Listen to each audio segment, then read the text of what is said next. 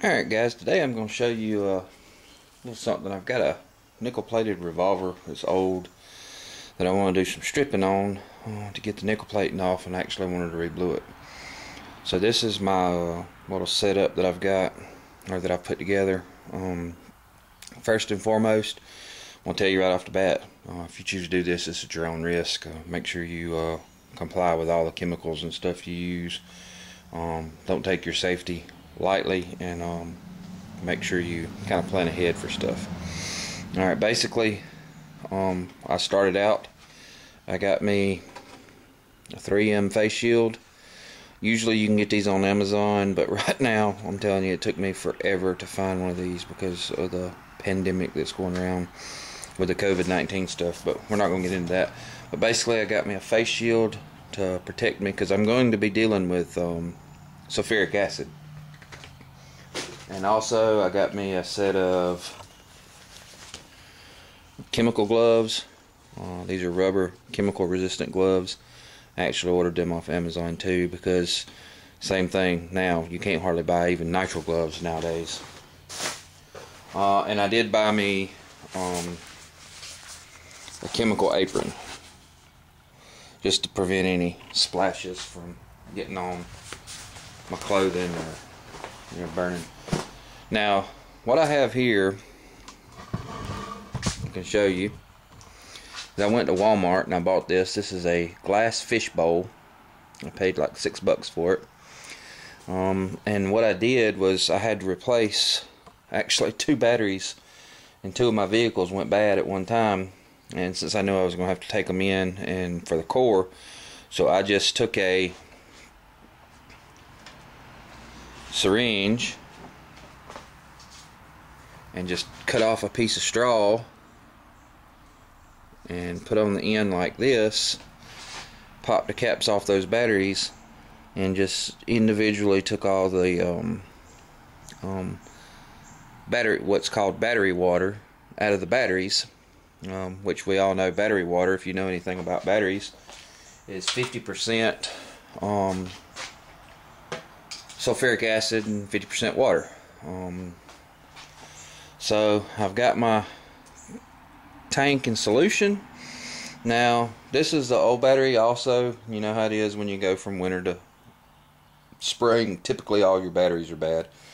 So I went ahead and bought, while they were on sale, a new battery for my lawnmower, but this one's still, actually after 2 seasons, is still running 12 volts when I run it on the voltmeter. So there's my power source, and I need a way to be able to connect them. So I had an old set of jumper cables that the cables were broken up in here on the one of the leads, and when you go to start replacing these ends, it's cheaper just to buy a new set of emergency jumper cables, because you can get them for about $10 or $12, and by the time you buy the components and rebuild them, whatever. So I have several sets of jumper cables, so I took the set of jumper cables and skeletonized them out and used them for another project. Okay,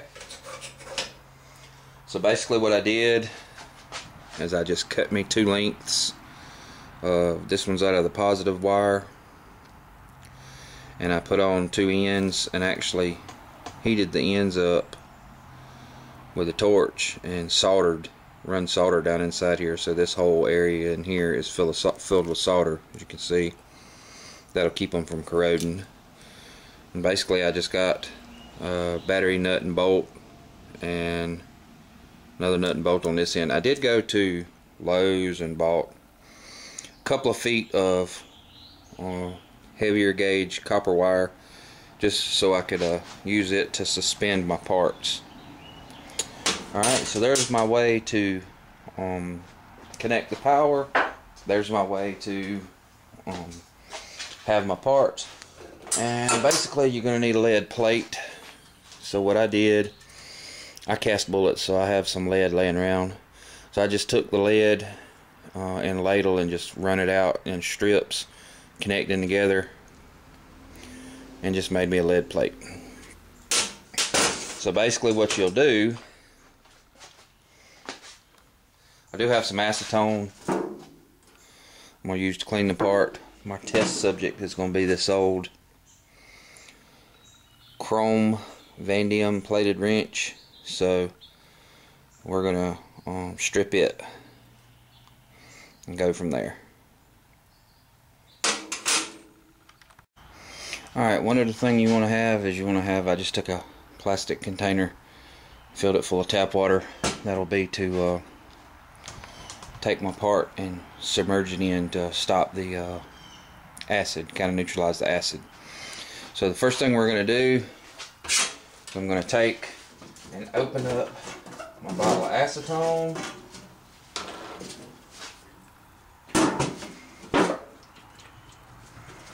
Get me some acetone on a rag.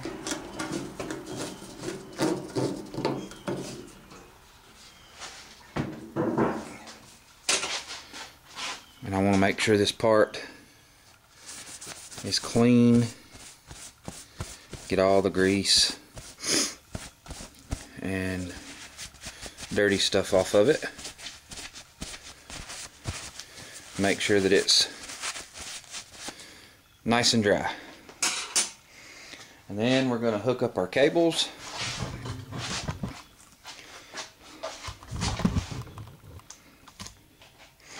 Basically, I will take, you want to keep this covered with some kind of, I use saran wrap just because it'll evaporate, especially if you're going to be using it for multiple uses. And I just bent one leg of this copper wire that I've attached onto a lead plate where I could just hook it onto the bowl and have it suspended into the water. And then I'll just take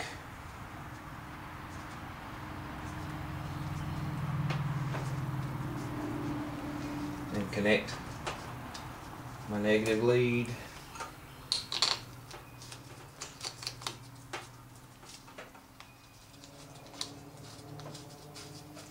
to the battery. Alright, now that we've got our negative lead and we've got our apron on, I'm going to connect the positive side.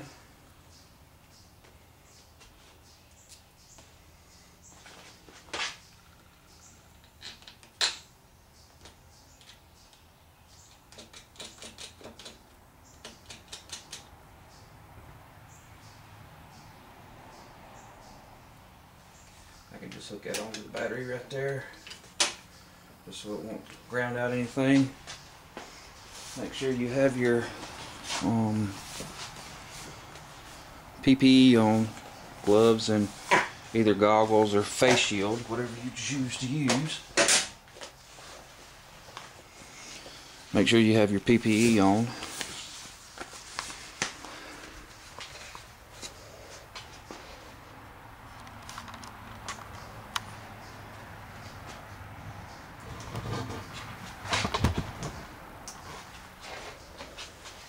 And then basically all I'm going to do is hook my part into my lead and just put it inside the solution. You'll see it'll gas. I'll do that for about 20 seconds or so.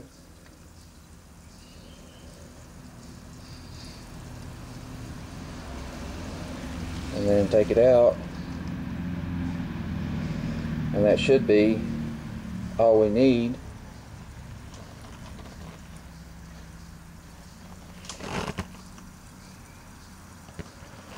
to strip the nickel off of it. Then we'll take it immediately and dip it into the water just to neutralize the effect of the acid. And that should take the plating off